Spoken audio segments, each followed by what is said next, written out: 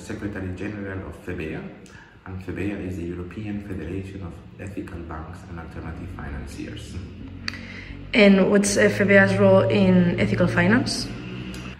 FEBEA is a representative organization. This means that, like any other sector in the economy or in society, there is an organization in Brussels that represents this specific sector towards the European institutions. So this means we represent ethical banks and financiers in Brussels and in Europe, mainly towards the European institutions, the European Commission, the European Parliament, and other, let's say, players here in Brussels. So our role is basically promoting ethical finance, our role is explaining what it is, our role is also communicating about it, making it known, mostly at an institutional level, but also sometimes, let's say, directing our communication towards normal people like you.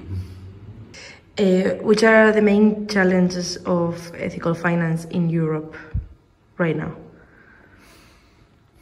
So, ethical finance has known quite healthy and, let's say, constant growth since the beginning. Most of the ethical financiers started their activity somewhere between 30 and 40 years ago. So today they are relatively mature organizations which have gone through a number of phases in growth, etc., etc. So they were well stable and, let's say, well developed. The challenge they have probably is that a solution that was directly thought to provide funding from, let's say, citizens to the third sector, to associations, cooperatives, etc., has been very successful, and probably at the same time most normal people on the street have never heard about it. And I think the real challenge that we have is connecting this reality that once you get to see it from close is very, very interesting, and it's very, very up to date. You know, it's actually dealing with many of our problems. It is mostly unknown to my family, to my neighbors, to most of the people around me. When I tell them what I do, I say, but does this exist? What is this about? Can I really trust it? So I think we have to make an effort to go beyond our normal, let's say, circle of people we talk to, get out of our comfort zone and explain much more to the everyday citizen that they have a part to play in the financial sector, and that an ethical financier actually allows them to play that part and allow them to make sure that their money is used to build a better society. And from your point of view, what could be done to link European youth to ethical finance?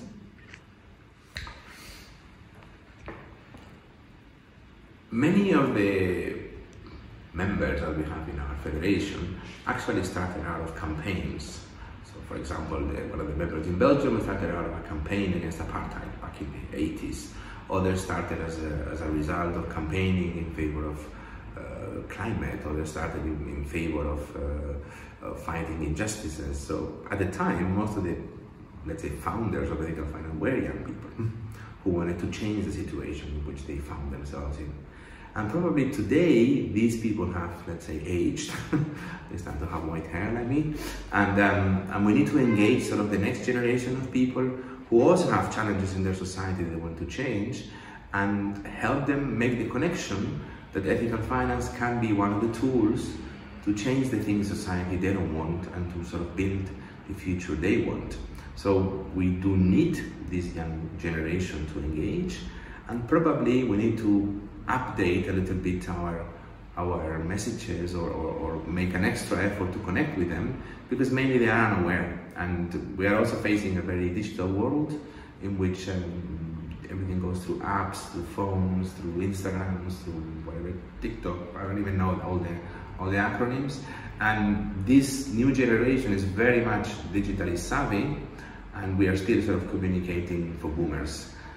So I think part of the problem is on us, to make sure that we are getting our message across to young people more and more. And we need to sort of multiply our efforts to be present in universities, to be present in the places where young people that are engaged societally or politically need to hear about us. So we need to sort of get out of our offices, get out of our banks, get out of our comfort zone, and go out to meet these people and let them know that what we do is actually something that interests them, and make them aware that they can actually participate. So the onus is partly on us, and probably I think we need to just keep preaching the good message to people who never heard of this, and when they found out, they actually realized that many of the solutions they are looking for have already been developed before. We just need to sort of grab them.